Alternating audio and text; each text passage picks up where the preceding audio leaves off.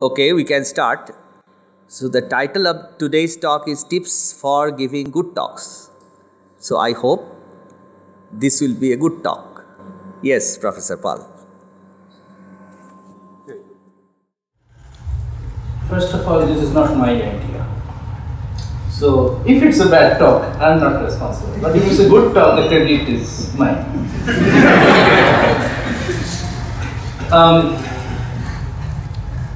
So let's not waste any time. Let's start with the most important tip. The first and most important. Can you read it from the end? You cannot. Okay. So that's one thing. You should make things readable. Okay. And this tip is no one can teach you how to give good talks. You must learn on your own and find out what is best for you. It's a personal question which you should solve personally. So the conclusion is that the rest of this talk is irrelevant. So what can be done actually in the rest of this talk? What anyone else can do for you is that they can share with you various experience which can provide food for your thoughts. And food is always good. And the more the experience, the more the food. Okay? So this explains why I have been chosen at age 62. There is only one person I think in this room who is older than me. So why I have been chosen to give this talk? There is no claim that I can give very good talks. The only claim is that I have heard many bad talks. And so I know what not to do. So this is some of the things that I just want to talk about here. So this is the plan for the talk. Initial joke. It's already done. The body of the talk. And the final joke, which is sometimes also called summary. But depending on the actual summary, it can be more or less of a joke. Actually, this outline is universal. I mean, it works for any talk. So you can start any talk with this outline. Okay. Now the specifics for a talk is actually contained in the second part, the body of the talk. And for this talk, the body is this. First, preparing for the talk. Number 2, deciding on the contents. Number 3, preparing your slides. Number 4, some skills worth learning. I mean skills that you don't learn when you are just writing a paper on a piece of paper. And number 5, what are the things that you have to remind yourself at the time that you are giving the talk, during the talk. And number 6 is after the talk. So it's very clear. So we'll now go through these 6 points one by one. So point number 1 is preparing for the talk.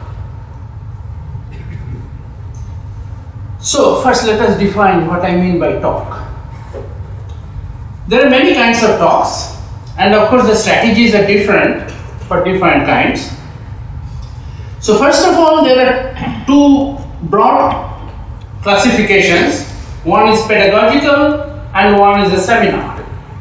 In the first kind, you are sort of trying to teach something to the audience. In the second kind, you are trying to inform something to the audience. And then among these 2 categories, there are also subcategories. Pedagogical talks can be either classroom talks when you are teaching a course, that is, or it can be some popular level talk when you are trying to reach an audience which is not very specialized in their training. Seminars can be a standalone seminar, like for example this one. There is no seminar before this one and after this one. Or it can be a seminar in a conference. in which case there are certain other things that you have to keep in mind. And the conference seminars also can be invited talks or contributed talks. So we'll talk about all of these kinds a little bit, but our main emphasis will be on seminars and standalone seminars. But the other things will be talked about a little bit. So, the first thing, and I think it's the most important part of the preparation, is that know thy audience. You'll have to know who you're talking to.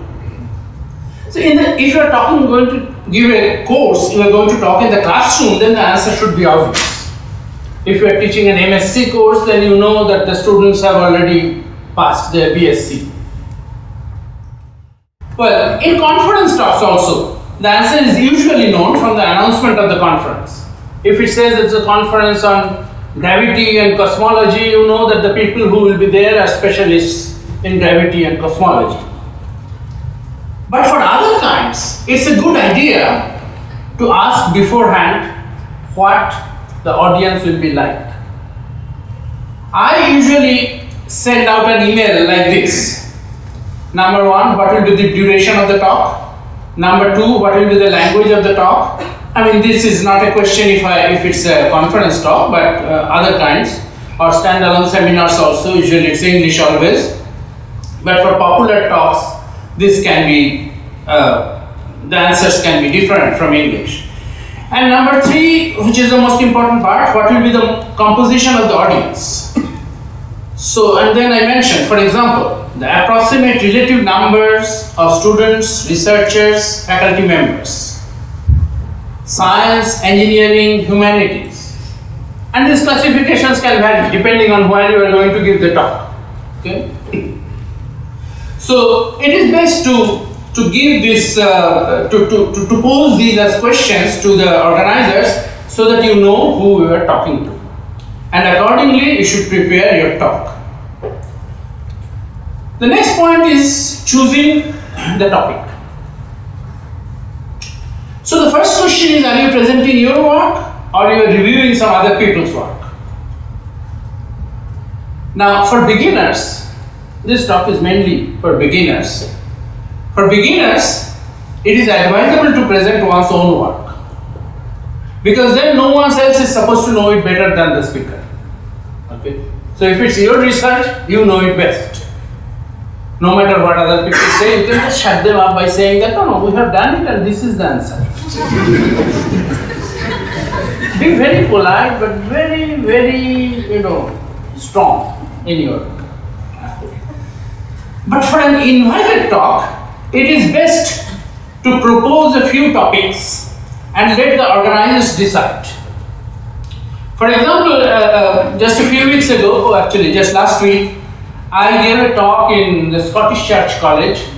The founder of Scottish Church College was Alexander Duff, and they now have a Duff Memorial Lecture. So I was asked to give the Duff Memorial Lecture, and when I was asked to do so, I sent a message to the organizers saying that I am proposing 3 topics. So this is an example of how I propose. The number 1, history and mystery of calendars, and then an abstract. I will discuss the main problems of calendrical astronomy, namely the units, day, month, year, etc., etc. I haven't written the full abstract. It's another few lines long. Not very long, because then the people will not have the patience for reading it. Okay, so just 3 or 4 lines abstract. Number 2, terminologies in Indian languages. I will discuss how terminological words in science and other disciplines are created for Indian languages. Number 3, wave particle duality and modern physics. Abstract. I will discuss how the corpuscular and wave pictures of matter and energy have developed. Now, as you see, this actually I was sort of, I gave a lot of thought in proposing these 3 points. The first one, I would have thought that it will be, anybody will be interested. Anybody with an inquisitive mind, that is, will be interested no matter what the person's background is. The second one is sort of about science, But actually the pivotal role in this thing is not science but languages, because it's the terminological words. Okay? So you have to know a little bit of science but not very much. It's how language works really. And the third one is really more into physics. So in a sense, by proposing these three topics, I'm also trying to understand what the audience will be like. If it were a physics audience, probably they would have chosen number 3. If it were a sort of science but not physics necessarily audience, they could have even gone for number 2, and if it's an audience with science and humanities and everything, they'll probably choose number 1. So they chose number 1 and I gave the talk last week. So it is better to give such options so that you can get a feeling for the audience. Now the next thing is you have to be in the right frame of mind. Now you have to feel sort of enthusiastic about the talk.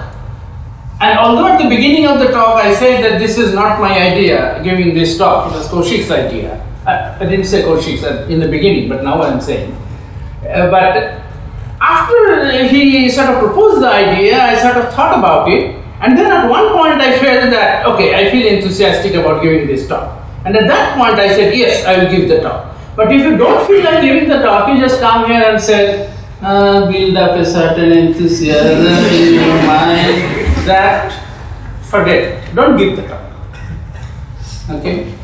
Now, the second thing is what I call the graduate student syndrome. When I was a graduate student, when I was doing my PhD, I had to give some talks in front of other students and also my professors. And I would always think that whatever I am going to talk about, my professors know everything. That is not true. In fact, most of the professors know very little. so don't assume that the professors know a lot.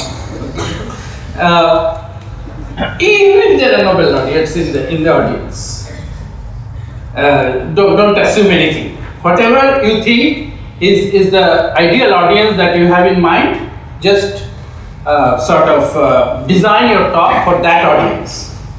Be confident without being arrogant.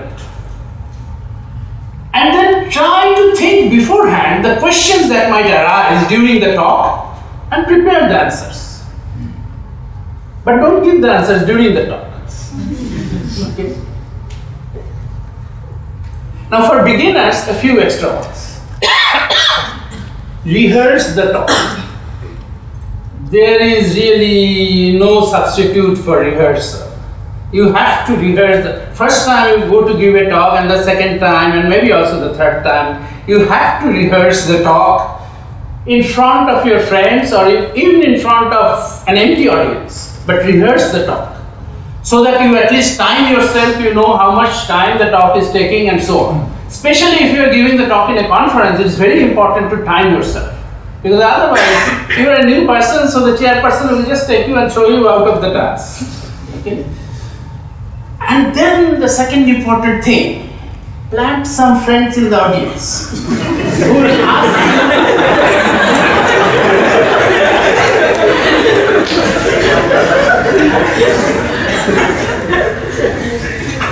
I might as well tell you, I was very good at this. So I just tell my friends, okay, whenever the questions will come, first thing you will ask this question. And then I know the answer, but don't give the answer very quickly.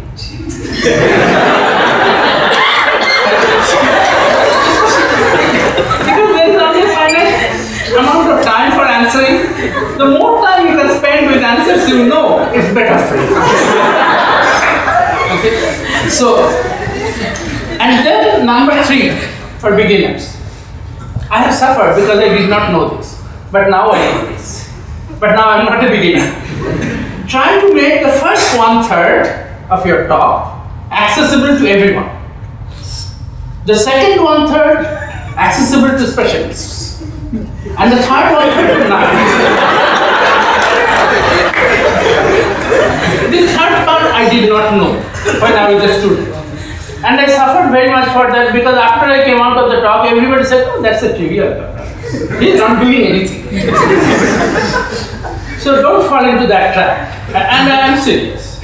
Make it understandable to everyone. That is important, very, very important. Now, choosing the right media for the talk. If it's a classroom, use Blackboard. I mean, there is no alternative. No matter what technology does, technology invites this whiteboard, I don't know, transparent boards, whatever, use Blackboard. And do not think even that writing on the blackboard is just a waste of time. So you could have just, write everything beforehand and just flash it. Because the time that you take in writing is also the time that the audience is taking, the students are taking for absorbing the material. And it's important to give them that time. So don't do anything other than blackboard.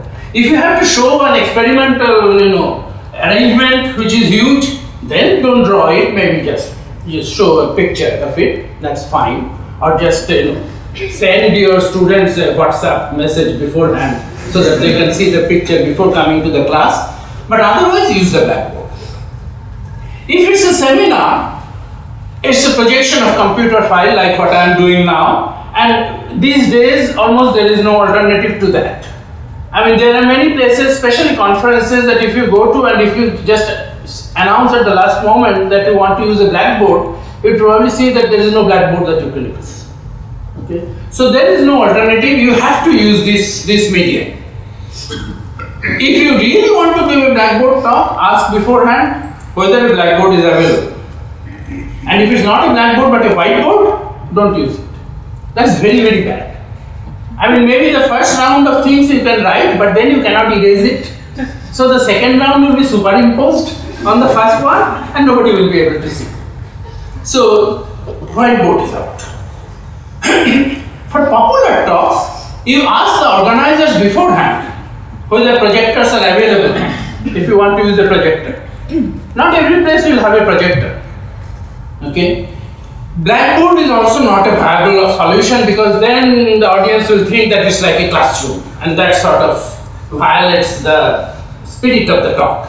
Okay? So you have to either, project it or just be prepared to talk without any props at all. Just a hand waving talk.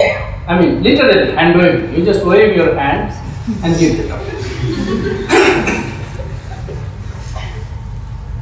Now, for most of this talk, I will assume that the talk will be projected on a screen from a computer.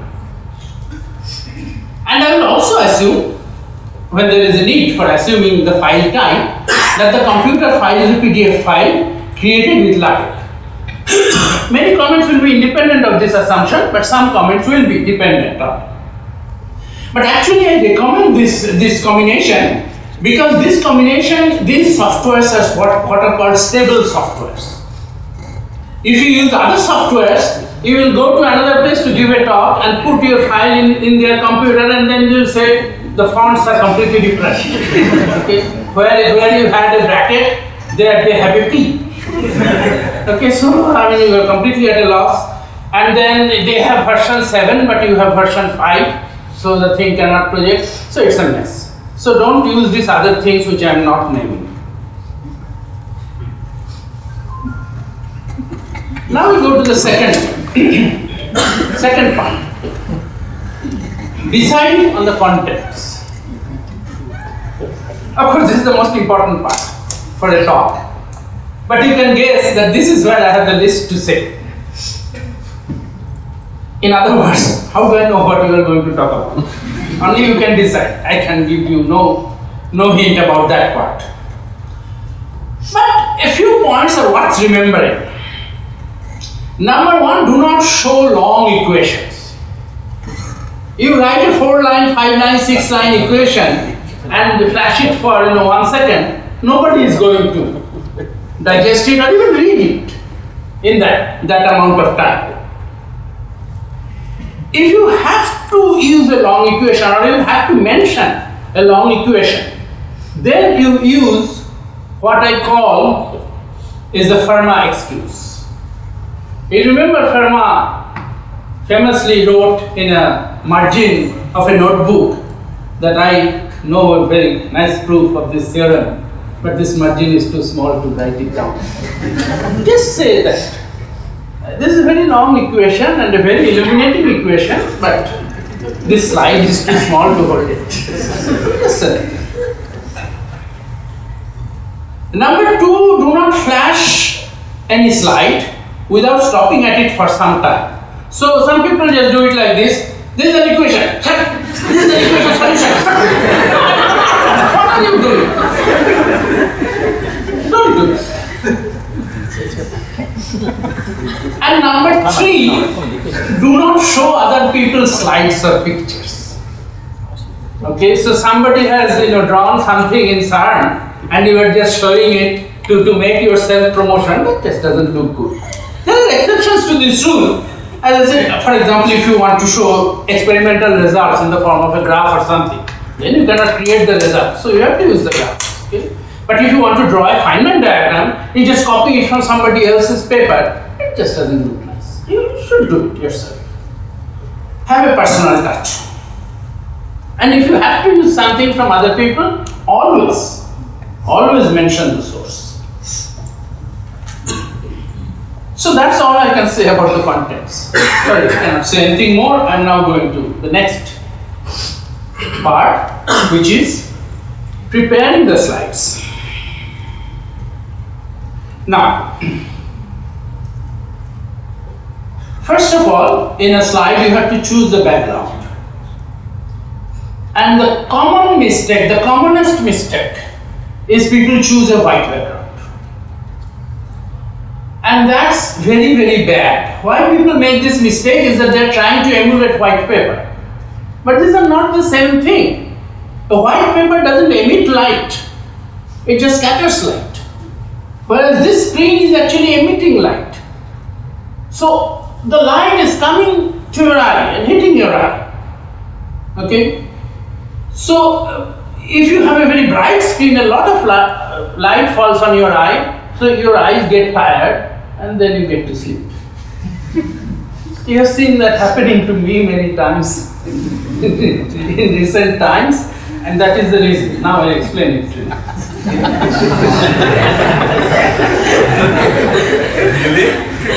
So the solution is, of course, use dark backgrounds, as I have done everywhere in this talk. You might have noticed already. If you haven't, just notice it from now on. The backgrounds are always dark and the fonts are light colored. I mean, if you want to appreciate the point, I will just let you look at the next 2 slides for 15 seconds each. And I have the stopwatch.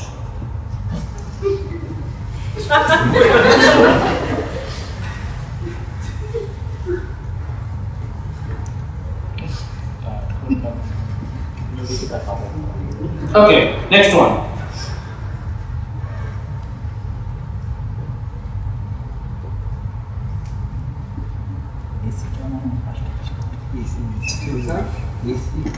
Do I have to ask which one is more pleasant to look at? Yes. One thing is that in this slide, what is happening, it is as if the concentration is going towards a background other than your content. That is what I feel in this presentation. So if there are many equations, not many statements, and there is a dark color, the dark color is grabbing more of my attention than your content. Don't take it. Yeah, I mean, that is also the legacy of reading books. But you see, more and more people are not reading books at all. Okay, so this legacy will go away in a few years. Okay, there will be some people who have never read, who will have never read books in their lives. They will only look at computer screens. So it's better to have a dark computer screen and have the signal right on that. Now, choosing font colors. That is the foreground. Golden rule for colors is, of course, on light background you use dark fonts, on dark background you use light fonts. But that brings the question, what is light and what is dark in terms of color?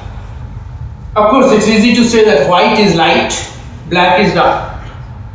But what about blue or green or yellow, red, magenta, tan or amber and so on? So the answer to this question about the lightness and darkness of colors depends on how human eyes perceive colors. So let me get into this. So let's look at this picture. On the x-axis I have the wavelength of light in nanometers. This is 400 and this is 700 nanometers. So this is these two are the boundaries of what our eyes can see. And this is the absorptivity. There are three kinds of molecules in our eyes which absorb light. And this is the relative absorptivity. This is A, molecule A. I don't remember the names. The organic molecules are too difficult for me. Okay, the names I mean. So there is a molecule A which absorbs like this, which peaks around 600 nanometers. There is another which is B, which peaks around 550. And then there is a C whose absorptivity is small and it peaks around 450. And the combination of this thing gives us the sense of light. For example, if we can sense that we are seeing most of the light from A and a little bit, maybe 20% from B and then nothing from C, then we would imagine that this is the wavelength of light which is coming to us, and so on. Okay? Now compare this spectrum with blue, this is blue, green, yellow, red. And this background thing, the magenta background, is the sum of these three colors. The normalization is unimportant. The normalization just tells you about the intensity of the light. The color is not given by the normalization. So I have normalized everything to 1. So now look at this. If you look at the green one, and remember that this magenta thing at the back is the white light. Okay. So here, if you get everything, then it's white light. So the green one has a lot of intersection with the white light. The yellow also has a lot of intersection with the white light. So these are the colors which are close to white light. Now remember, when I say green light, it's not a monochromatic green light. Okay? It's a green light with some spread in the wavelength. So in fact, I have just drawn some Gaussians to make the point. So a green will have a lot of overlap with the white, yellow will have a lot of overlap with the white, but the blue and the red will have very little overlap with the white. Rather, if you look at the overlap, blue and red are closer to black, because black means nothing, black is the x-axis. Okay? So, the lesson that we learned is that green and yellow, they are close to white, so they must not be used on light backgrounds, and the red and blue are closer to black, and so they should not be used on dark backgrounds. In fact, you can see here that I have written the word blue in blue, but you can hardly see it because it's on a, and red also, certainly you can see the green and the yellow much better than you can see the red. So based on this graph, I can't understand what you mean by overlapping with white. Okay, so it means that if you get this kind of response total in the wavelength, then you will call it white light. White light doesn't mean that all the wavelengths are coming with the same amount, okay? White light means that you are getting this kind of a response from different wavelengths. Now the response of green is close to that. Not the same, but close. There is a lot of overlap. So it is easy to confuse green with white, or not so easy to see the green against the white. Okay, is that clear? Yeah. So, so this is about green, red, blue, yellow. What about other colors? For other colors, it's good to know the color names. how a computer identifies colors. Any color in a computer is created by mixing three colors, R, G and B, red, green and blue. So one takes just a typical thing from here and one from here and one from here. Three wavelengths. Okay. Now the amount that they mix, for example, if I want to create the sense of a let's say 600 nanometer thing, and I have a 650 or 680 nanometer red and a 550, I just mix the amount such that it gives exactly the same ratio of A and B as 600 nanometer gives. Okay, so this is the idea. So you mix the three primary colors RGB in the right proportion or their complements. The complement of red is cyan, and this is magenta, and this is yellow, and this is black. Nobody knows why black is written with K. My hypothesis is that those people are secretly using Bengali.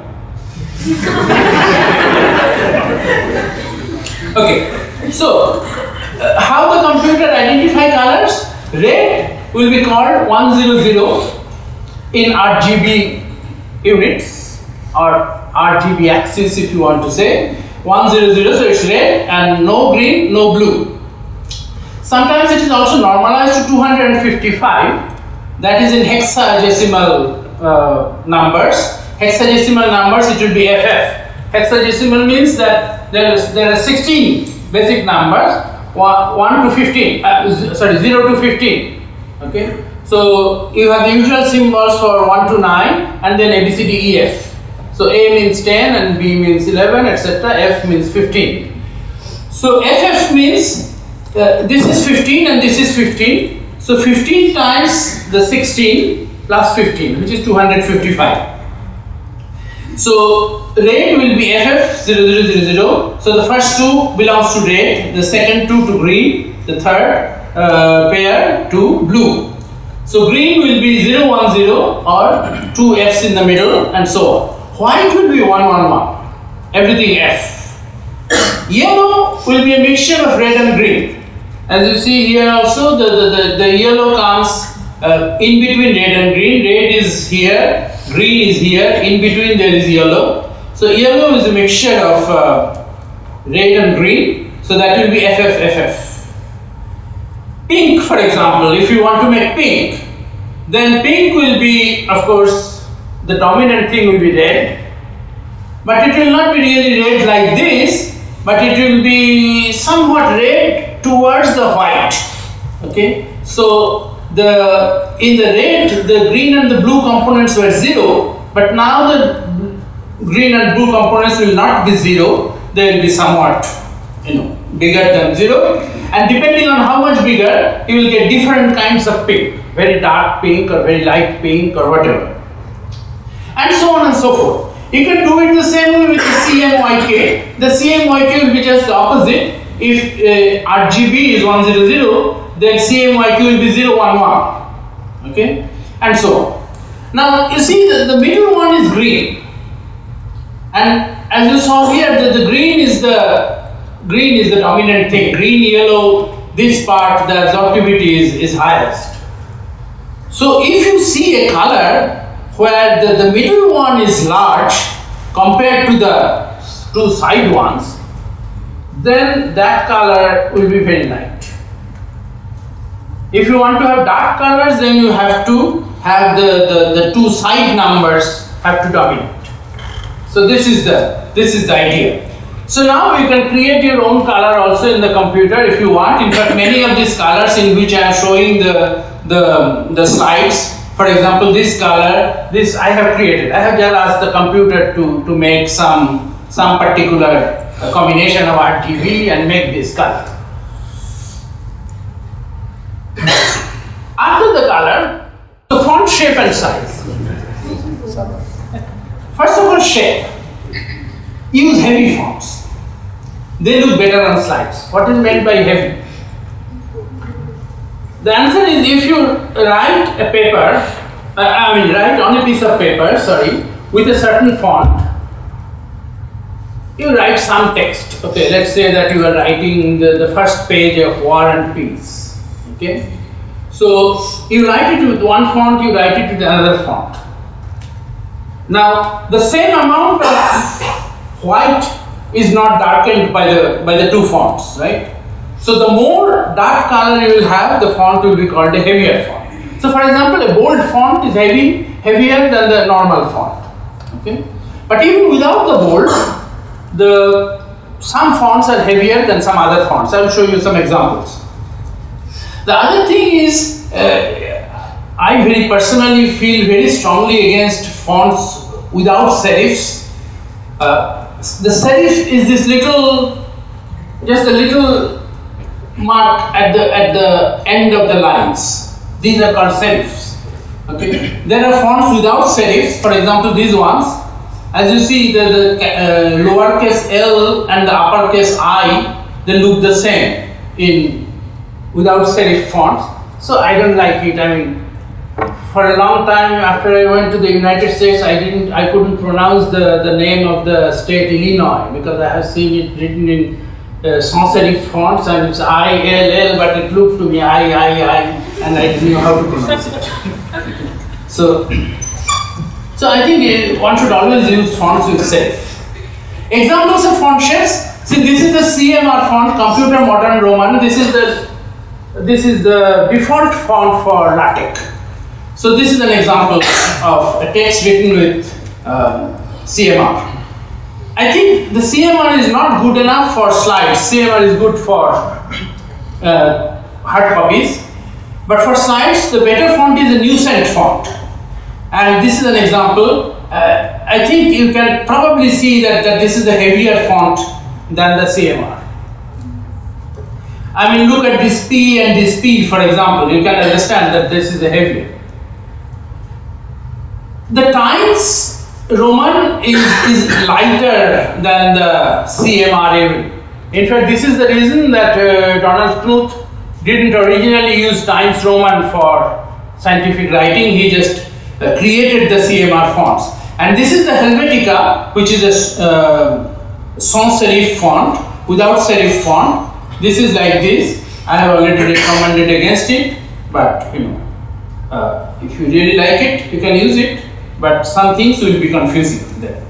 So for LaTeX, I think my vote goes to Newcent fonts. If you want to create slides, use the Newcent, or find someone which is as heavy as Newcent. The size.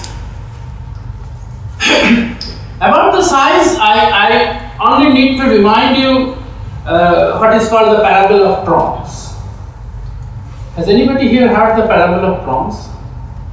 I suspect not, because it happened to me. It is not a parable from the Bible or anything. It is when I was living in the United States, and once I went to the supermarket to buy some grocery, and I was very pleased to see some prawns which are being sold. So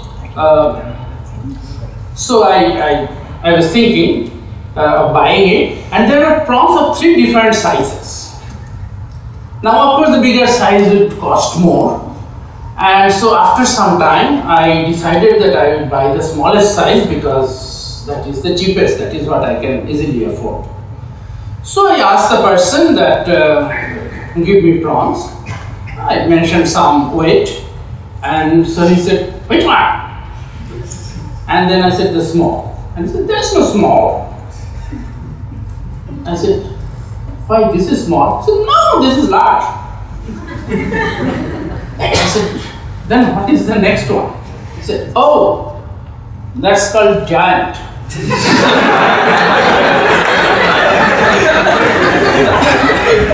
And now I thought I had come to the end of my patience. But I still asked, then what is the next one? He said, oh, that's Colossus.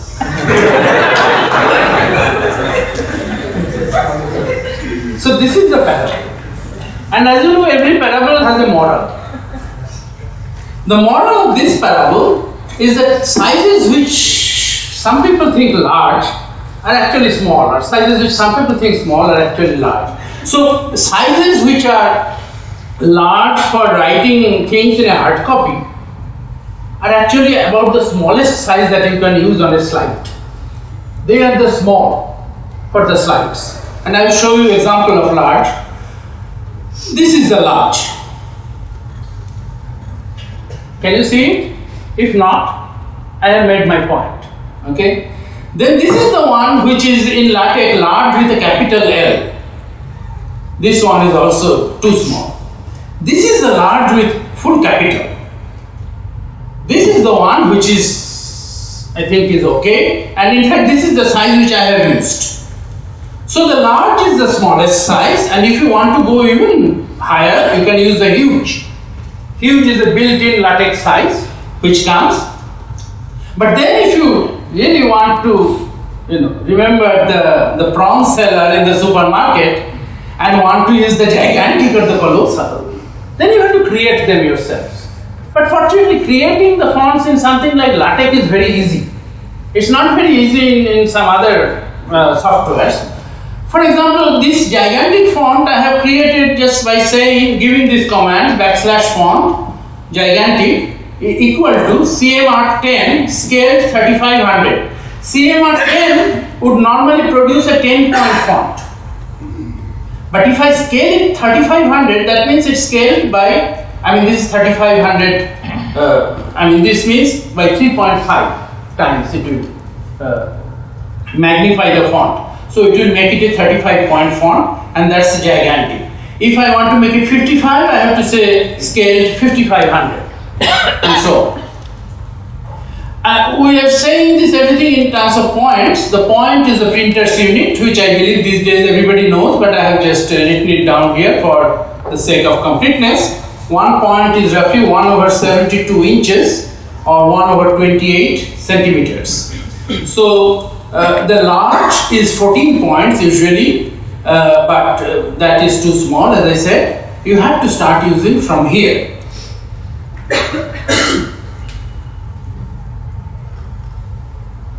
So now I go to the section which is skills worth learning.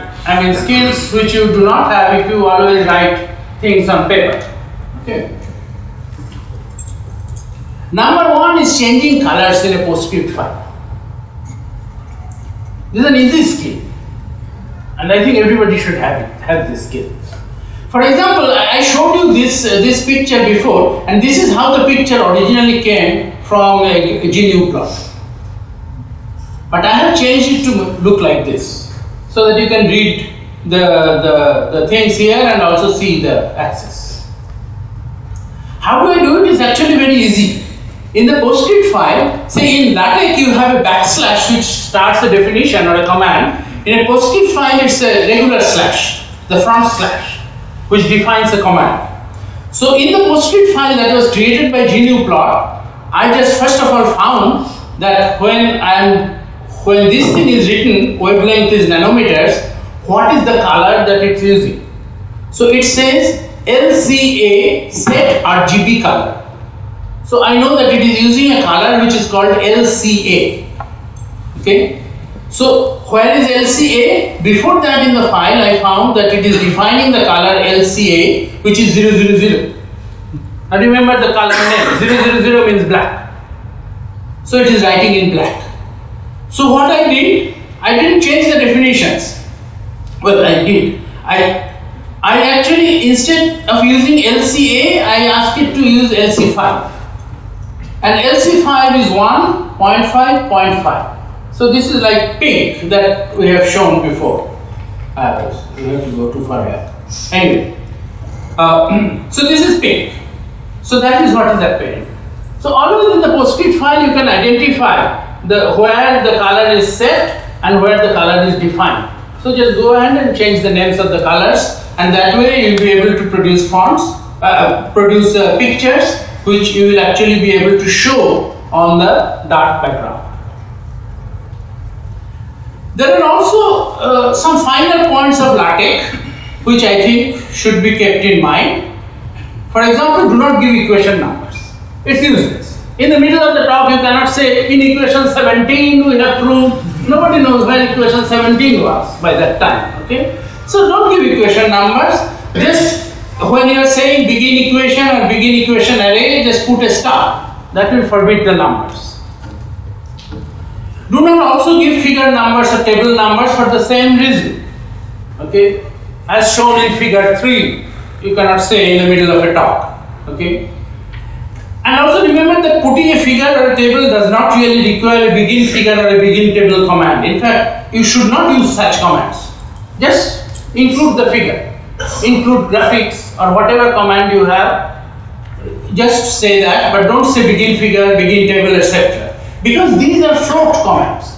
These not only include the figure, but it actually also decides on the positioning in the figure. Okay? But actually here you don't need it to position, you want to control the position. Okay? So that's why you should not use these float commands. Do not use cross-referencing, as I just said. And if it's necessary to go back to a previous equation, just use hyperref. Hyperref create links from one place to another. So if I am here and press on the hyperref thing, it will go back to equation 3 or whatever equation you want, and then you can come back. Okay? So study the hyperref package. It's a very easy package, and you can use the hyperref if you want. Use display style to control the size of the fractions. For example, if you want to write b square over c square without the display style, it will come out like this, and it will hardly be noticeable from the back.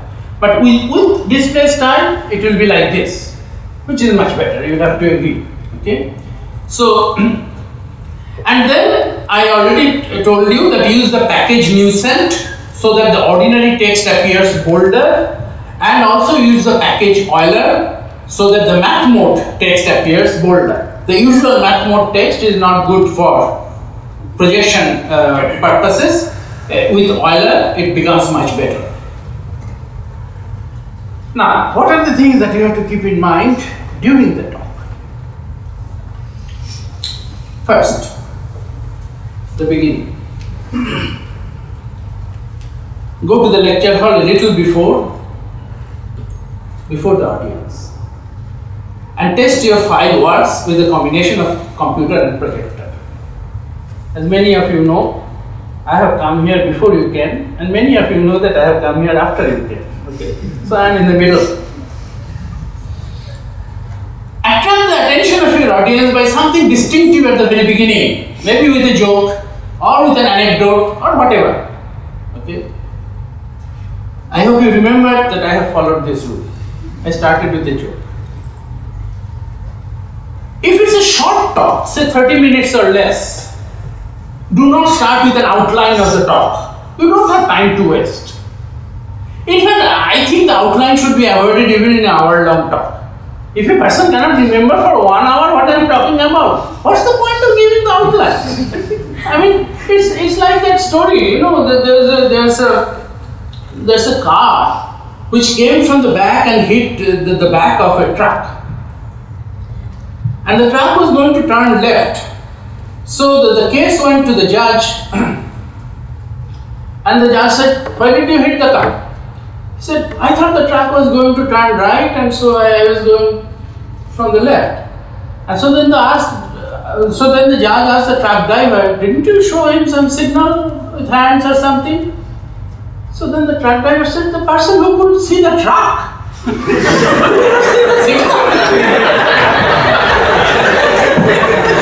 So it's like this. In 1 hour you cannot remember what you have heard. With another extra outline, the person will not remember. Forget the person. But I suspect that you remember that I have highlighted this rule in this talk. I have given you an outline. I am very sorry for that. I should not have. There are some audio aspects, I think, that you should remember. Never refuse a microphone. This is a very important thing. Reasons. Number 1, machoism is no good. And if you think it's a sexist comment, if it applies only to men, I can make it for women also. I guess the word will be machaism. Okay. I mean, you don't know when you are starting the talk how your voice is going to hold after 30 minutes or after 45 minutes, and you don't know the condition of the place that you are talking, the acoustics of the room, and so on. How much you have to scream and so on. So never refuse the microphone. Number two is even at the beginning, people usually the ends of the syllables or the ends of the sentences are usually less. So this is what happens. So, but those parts also deserve to be heard. Okay? So use a microphone. I mean, the moral is, when a microphone is offered to you, do not say that, am I audible?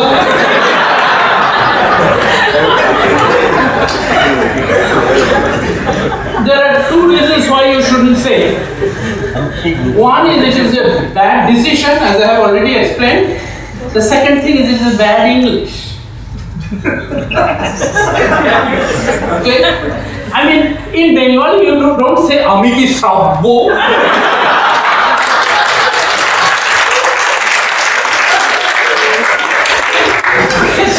So, in Bengali you say Shunte Pacchen. If you have to say in English, say, can you hear me? And if nobody answers, assume that nobody can hear you. So, whatever be the outcome, wear the microphone. Pronunciation. This is something which has to be learned. And if you have never done any oration before, it's something that you should practice. You should recite poems at home, or take some script or some nice play and just read it aloud, and so on. And listen to some people whose pronunciation is great. And I have three people in mind. One is Soumitra Chattopadhyay. Number two is Michael Douglas. And number three is Michael Caine. Not in any order. Okay. Those three, to me, absolute beautiful pronunciation. I remember one day I bought a CD. This was the time of CDs. I bought a CD of the movie Arunne Dinrati from just roadside from in Esplanade.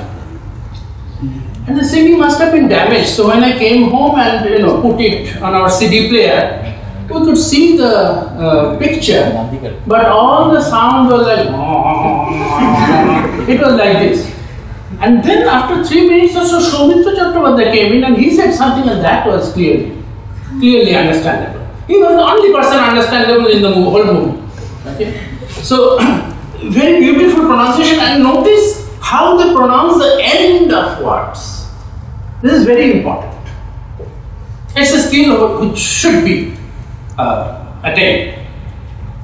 And as I have told you, you should show some enthusiasm or eagerness while you are talking. So not in a very flat tone or very dissociated tone or whatever.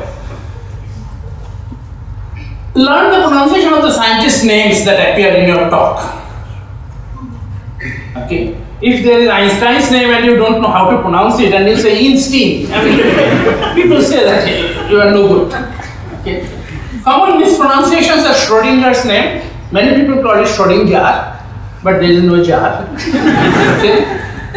Feynman, I know that this name is very much mispronounced after I came back to India from the US, because before I was doing my BSc and MSc, the name of Feynman never came up.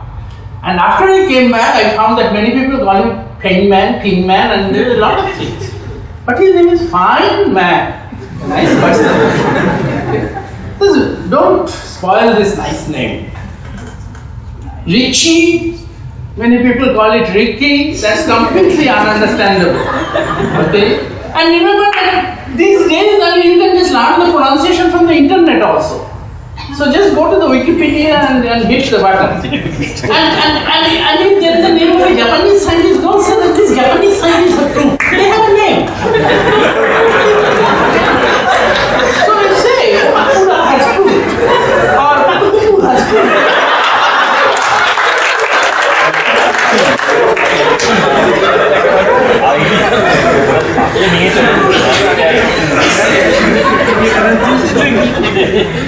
Okay.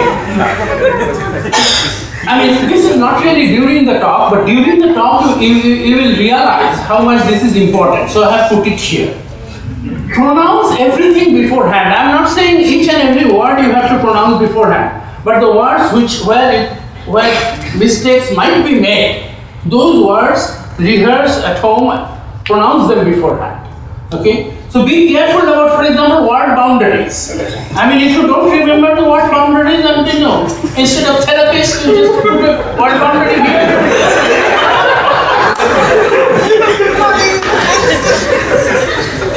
And now I'm also giving an explanation for changing the title of the talk. Remember what is the title of the talk? Tips for giving good talks. It's not tips for giving good talks. I'm not asking for forgiveness or giving forgiveness. Okay? So you should also know the hyphenation boundaries. There mistakes happen there. Instead of saying I resent your article, if you forget about the hyphen and write I resent your article, you are going to create enemies. Do not stumble on long or unusual words or names copied from somewhere else. This is a common mistake. People just copy things from wherever and then they come to the thing and say, oh, by the God, what is this? So do some practicing with the tongue. I mean, pronounce things like this. The Hubbard flu has infatuation of Akbar, Darwinical Lassita is the Gorbandism of Humayun. This kind of word should be practiced. Even Michael cannot say that. Even Michael can consider, but so with the that can. So, you know where this appears? This appears in Rabindranath's last prose book, which is called Galpashal. There is a guy whose name is, what is his name? Bachashpati, who is creating a new language. And his idea is that the words need not be explained, the words should express themselves. So he says, if I write the Hubbard was infatuation of Akbar, Darwinical Lassita is the Gorbandism of Humayun, nobody will ask the meaning, because the meaning is obvious. Okay. So anyway, this is just an aside. Time management, this is a very important thing. What are your options? If you reach near the end of your allotted time, as I have reached, and find that there is still a lot of material to be covered. I don't have a lot, but I have some. What do you do? There is a whiz solution. So just go straight. So instead of pronouncing them clearly, just that's it. The problem with this solution is that you are almost surely losing your audience. The audience have no idea what you are talking about or what you are talking. There is this Gerosh's law. Robert Gerosh was a Chicago professor who gave this law. The efficiency of a talk is determined not by the amount of information emitted by the speaker, but by the amount of information absorbed by the audience. So if you are going fast, the absorption rate is very low. So it's a bad talk. Other solution is the bait solution.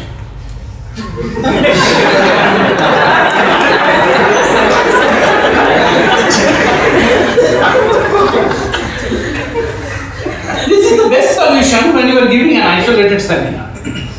But if you are talking in a conference, this is absolutely forbidden, because then you are eating up other people's time. And if you are a beginner or a very young person, you are likely to be thrown out. The bulldoze solution. Make no compromise on your speed or material, anything. Go at your own pace and finish whatever time. The problem is, after 10% extra time, the audience thinks that you haven't put enough thought into your preparation. After 20%, they think you are inconsiderate. After 30%, they think you are masochistic. After 33 and 1/3%, they start doing it. There is a prevention solution also. Prevention is always better than cure. So how can you prevent? Some ideas. Don't don't try to give the full War and Peace or Mahabharata in your talk. A good talk is not a talk that contains a mountain of material. It's a talk that inspires the audience to think about the subject of your talk. It doesn't even have, shouldn't even have all the answers to all the questions. Just even raising the questions are enough to make it a good talk. Mark some point in your slides where you should reach at half time. And ask the timekeeper, for example, the chairperson, to give you a warning at half time. If it's a 1 hour talk and you get a warning 5 minutes before the talk, and if you have half of the talk left, it doesn't help. So get a warning a long time before you have to stop. Carry a stopwatch and put it in front of you and check the time periodically.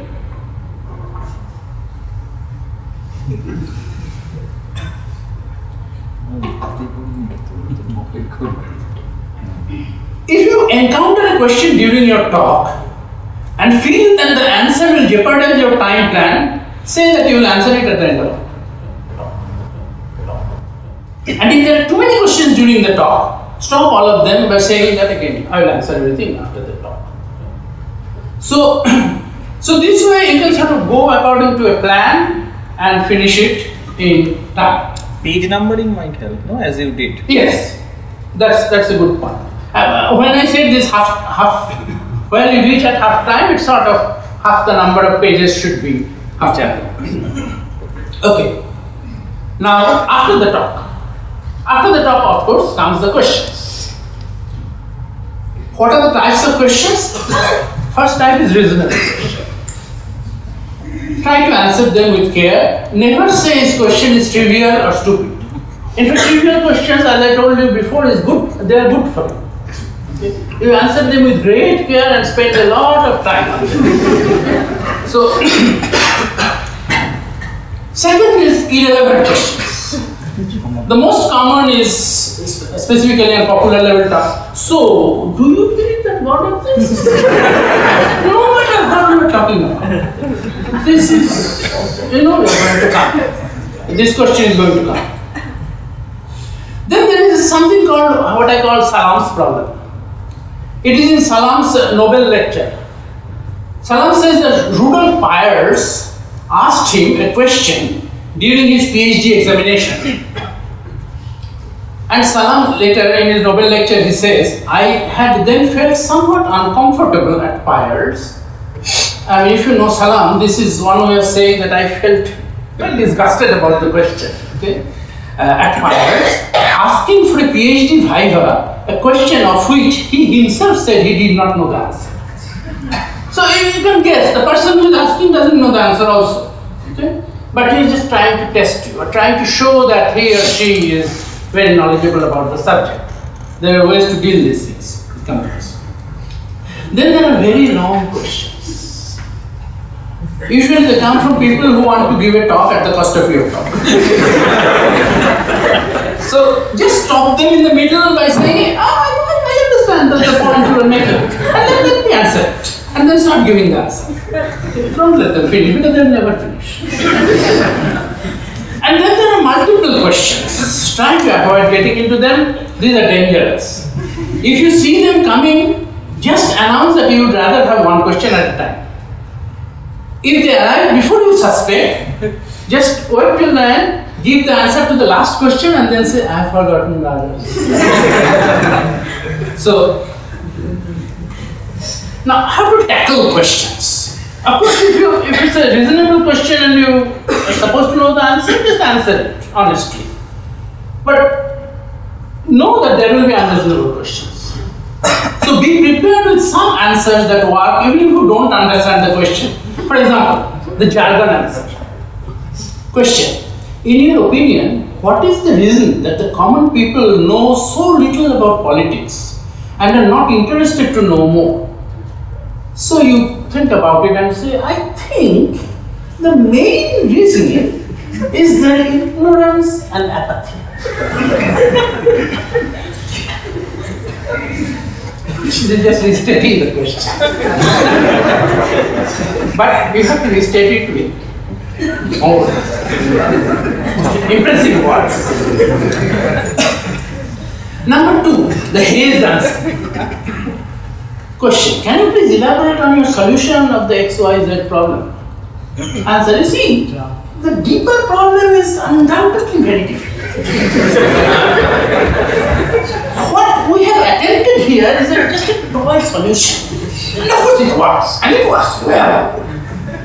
But then of course other difficulties are welcome, and hopefully we'll be able to reach a conclusion in the end. So it says nothing.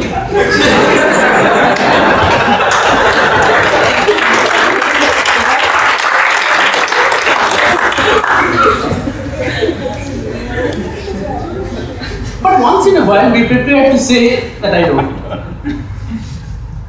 Nothing wrong with that. Ignorance may not be a bliss everywhere, but it is never a crime. So if you think that there is a reasonable question and you don't know the answer, then you don't know. I think people will respect you for that. Well, income tax department, the last one.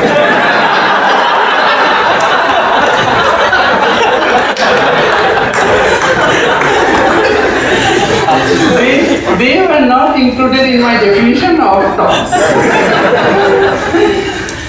Anyway, as I said, it's be prepared to say I don't know, and at this point I really don't know what else I can say.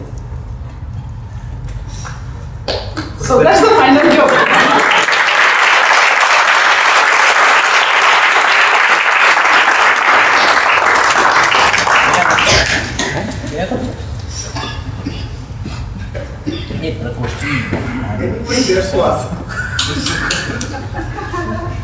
What?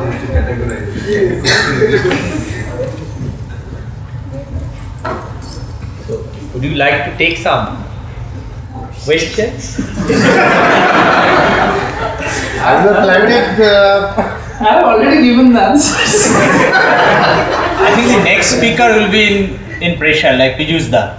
You have to you have also already change your broken my slides. joke. Come on. I didn't hear what you said. No, I said now that you are giving a suggestion about how the slide should be made, Piyush Da will be in trouble because he has already prepared his slide. Now he has to change. Change the background, the foreground, and all these things. Good that your talk was not yesterday. We went to an important mission yesterday night, and Piyush Da would have been absent. We wanted him. You would have spent the time to rehyphenate. You don't have any plan to give like how to be a good audience in a science conference, like this, how to give a good talk? Because most of your slides will prepare the hostile people who are sitting in front and who doesn't give time to, especially the grad students and postdocs. Whenever people like you give a talk, even there is a question, people will think twice. But if I am giving the talk, 3 people will jump on me. No, don't make it personal.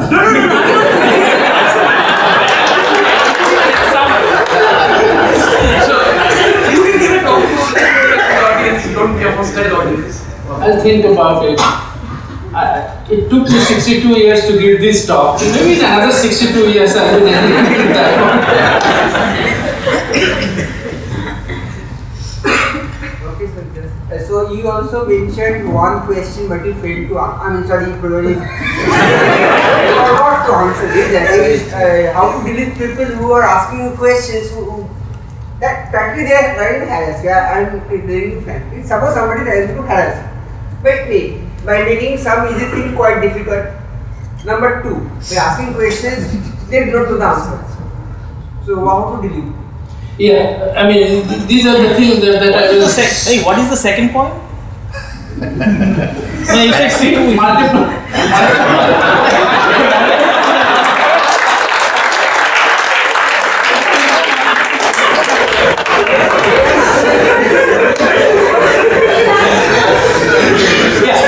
First of all, you can sort of make the person nervous by saying something. I mean, you can sense when a person is, jumping on you, you can sense that the person, whether he has an honest question, he or she has an honest question or is trying to harass you, right? So if the person just says, I have 2 questions, just say, okay, can you please ask the second question first? So he immediately gets an answer. Try to unnerve the person. That's one thing you can definitely do. And then the other solutions are these things that I showed you, the health solution and the jargon solution. Those can be used anywhere, anytime. But you have to know, some jargon words. Use them. One of the answers I once heard is that I didn't understand your question, but the answer is no. This is a good one. This should have been included. Yeah. Or whatever the question is, answer is no. Yeah. So you should include it in order to. Or I did not understand the question, but and whatever you know. On any of the words related to your talk, to the talk. Yes.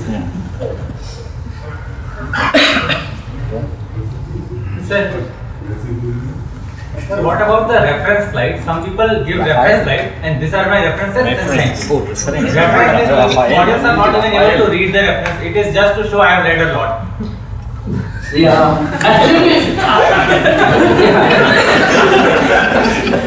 Actually, I have never had that problem because I read very little. But then, yes, I know there are some people who read. I really don't like giving references in talks. Okay, but all you can say is that if you want the references, I can give it to you, privately, or you can send me an email and I'll give you the references. So giving a talk, unless it's somebody's solution, the Schwarzschild solution. Okay, then you have to mention the name of Schwarzschild. There is no other way of talking about it. So if it's already this guy Maldacena's conjecture. Okay. So these things, in a sense, that the name is sort of giving reference. There you have to do it. Otherwise, there is no point. So basically, so one problem what we feel like a new faculty. So when you are starting the lab, then definitely you are exploring 2 or 3 things together. Now, if it is a 40 minutes or 1 hour talk, the one question we all, personally I ask, like, how many story in a talk audience can actually absorb? Basically, that's how many what? How many stories? It should be a one story through the whole talk, or it's better, or because our problem is we're just exploring. We don't know where we'll reach, so we have 2 or 3 stories. And stories mean subject. Avenues. 3 avenues on the 3 avenues on this side. So is that if they're not related a little bit, but they are related, if they're not related, giving a talk becomes difficult. Somehow you have to find some unifying theme, because otherwise it is difficult also for the audience to change gears. You talk about something and then you switch to something, but the audience cannot switch so quickly. So you have to sort of put something in an envelope, and you have to present that envelope. I really don't know how general I can make that comment, but personally I feel that way. Sitting on the other side, how to be a good audience, that thing. I would feel much better if there is a unifying theme in the talk. One thing I found it really helped, when you are giving a talk in a small audience, if you try to set eye contact with few people in the first or second row, and it's some kind of a psychological game. When you nod, they also resonate accordingly. It really helps. It really helps. And then people find it difficult to deny. They are already influenced. So if you have agreed 10 times, then 11th time, okay, there is magician. But about nodding, I should tell you one incident. That when I was in Carnegie Mellon, and there I had to appear in my, what is this called, the qualifying exam. The qualifying exam, for those who haven't heard this term, is they can ask questions about anything. Anything about physics, not something else. Anything about physics. Okay. So there is no syllabus. Anything they ask. So So there is a written part and then there is a presentation part. So the presentation part, everybody will have to go and give a talk, and then the professors will ask you questions. Now, the person who would later be my advisor, Lincoln Wolfenstein, other students told me, my friends told me that keep an eye on Wolfenstein. Okay, so and I actually did that. Somebody asked me a question, so I start answering very slowly, and then I would look at Wolfenstein, and if Wolfenstein is big, then I know that I am not in the right, and if Wolfenstein is big. Then continue. So it worked very well. So yeah. So you have to have a standard kind. You have to have a standard kind. But Gautam, I should also tell you that the reverse policy is also advocated many times. Not to look at everybody, but look at just about half a meter above the last person in the. That is when you are giving some kind of a review talk or a popular talk or something. But when you are trying to sell your ideas, try eye contact. Eye contact helps. Only the small audience. No, but then the main problem comes for the beginners. For them, when they see a full audience, most of the beginners get nervous. That it's such a so many people. If you are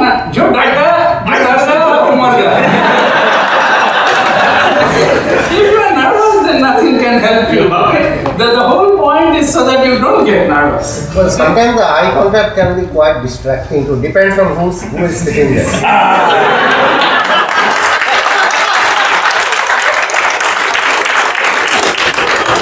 That was a fine note.